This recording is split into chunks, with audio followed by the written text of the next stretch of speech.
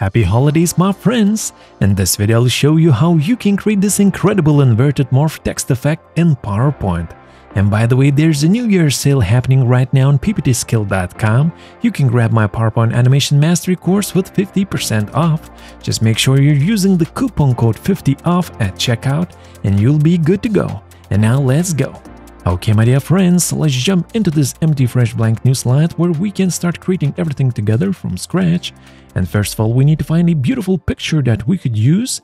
And for that, let's jump into freepik.com. Here at the top, you can see the exact link. Link is in the video description.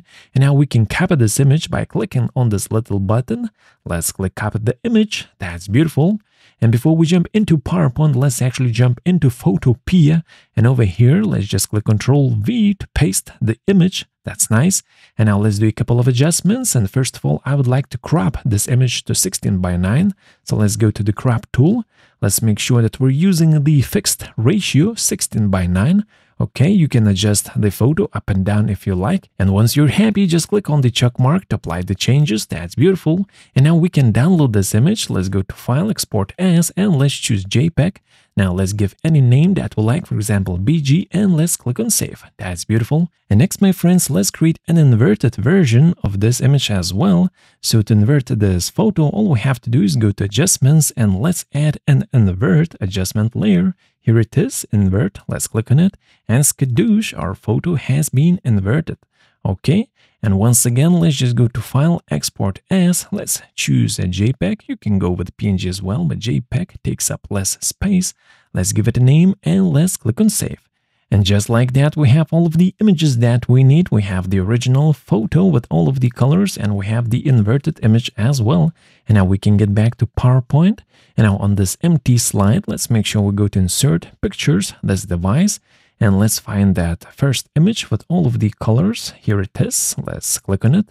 That's beautiful, and it seems that this photo perfectly fits to our slide because it has been cropped to 16:9. But I think we can reduce the brightness of this photo. So for that, let's jump into Format Picture.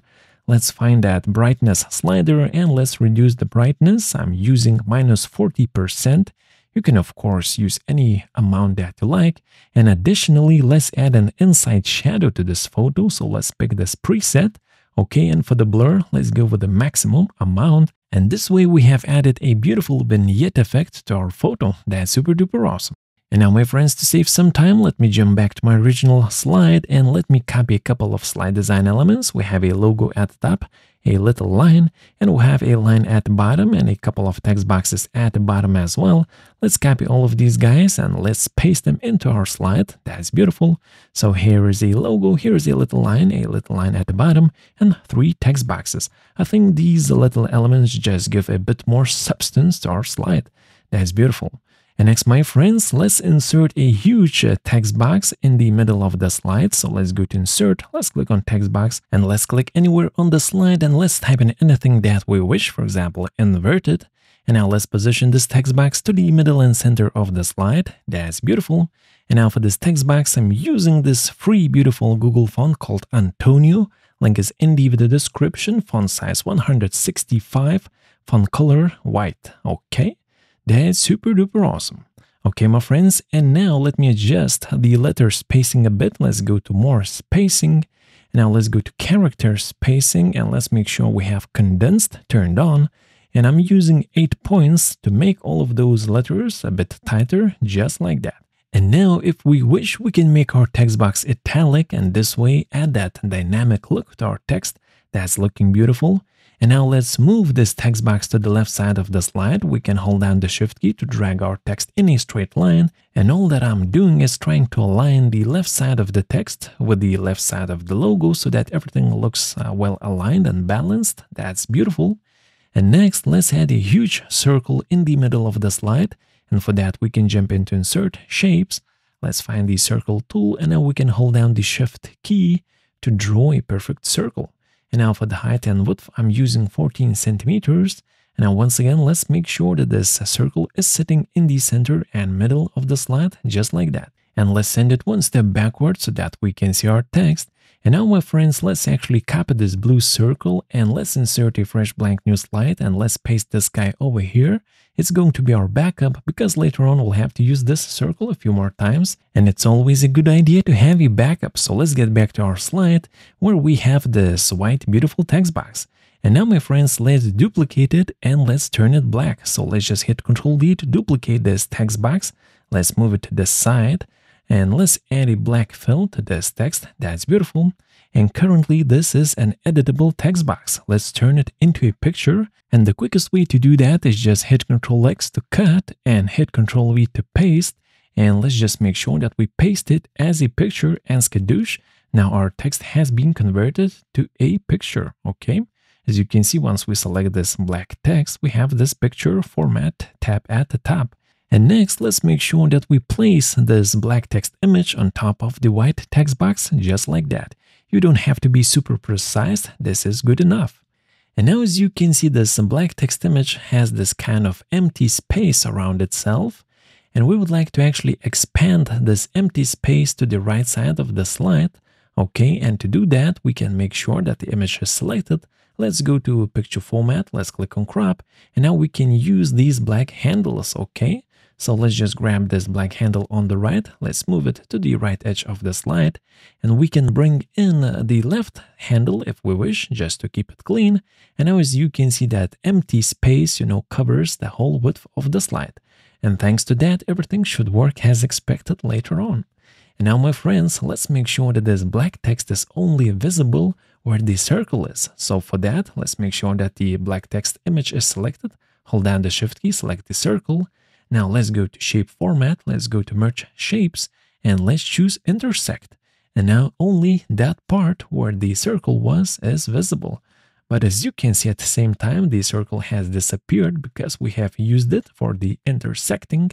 That's why it's always a good idea to have a backup of, useful elements. So let's paste in the blue circle into our slide and let's send it one step backwards so that we can see our black text. That's beautiful. And at this point, we should have 3 layers, the black text, the blue circle, and the white text box at the bottom. That's beautiful. And now, my friends, we can basically duplicate this slide and do a couple of changes. So let's duplicate the slide, okay. And now on this duplicate slide, let's grab this white text box, hold down the Shift key, and let's drag it to the right side. This time, once again, let's try to keep everything aligned. And now for this black text, let's make sure it is selected. Let's go to crop. And now let's move this black text image inside of the crop area so that it covers the white text once again. We can zoom in if we want to be a bit more precise, but as I've mentioned before, we don't have to be super precise. This is good enough. That's looking good.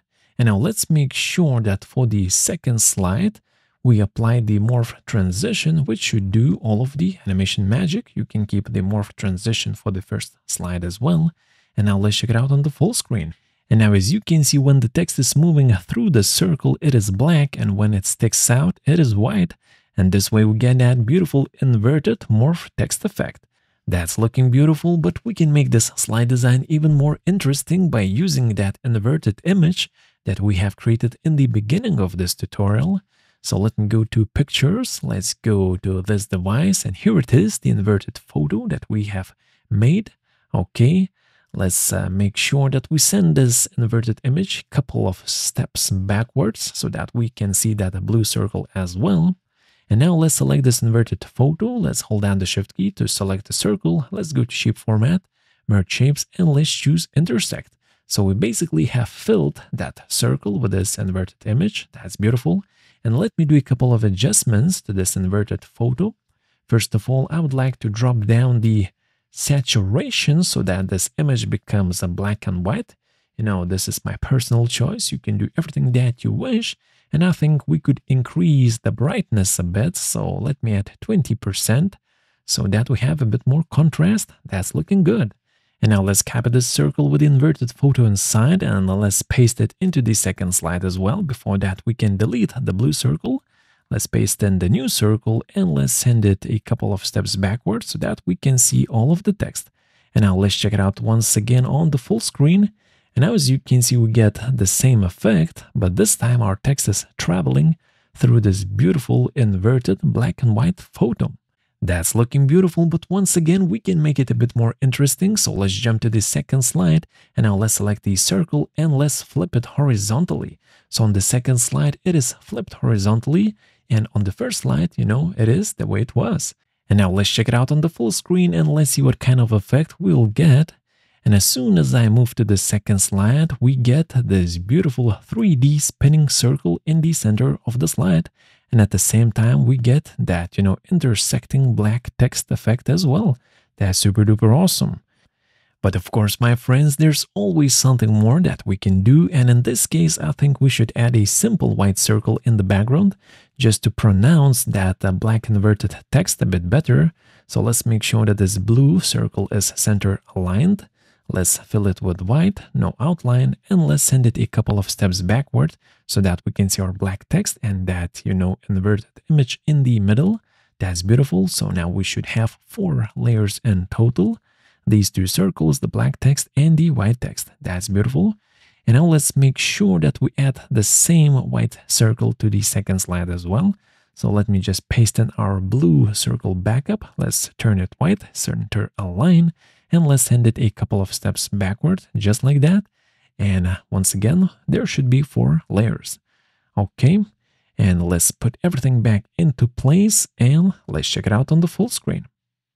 So this time we get that beautiful black inverted text effect. We have the spinning inverted image circle, and I think that simple white circle in the background helps, to pronounce that inverted text effect a bit better. And by the way, here's one more animation example that I've created by using pretty much the same animation techniques that you have learned about in today's tutorial. You should be able to create this animation easy peasy lemon squeezy as well. But if you have some questions, please ask in the comments and I'll be happy to help. Thank you so much for watching. I wish you a happy new year. And if you'd like to learn more Morph animation techniques, check out this video next. Stay happy, stay healthy, and I'll see you there. Peace.